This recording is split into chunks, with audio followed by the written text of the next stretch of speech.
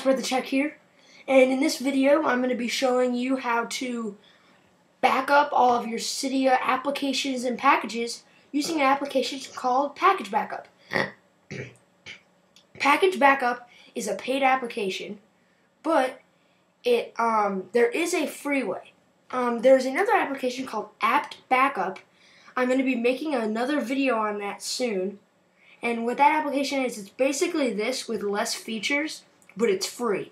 So if you want to know about that, click the annotation on your screen right now, and it will take you to the video about that.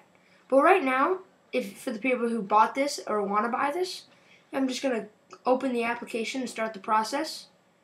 And pretty much it shows a box saying PkgBackup, and then it scans all of your packages.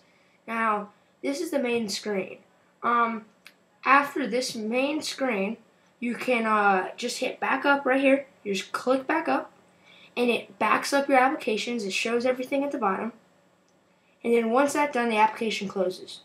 So when you want to restore, you just you download backup again on your after you've restored, and after you've jailbroken.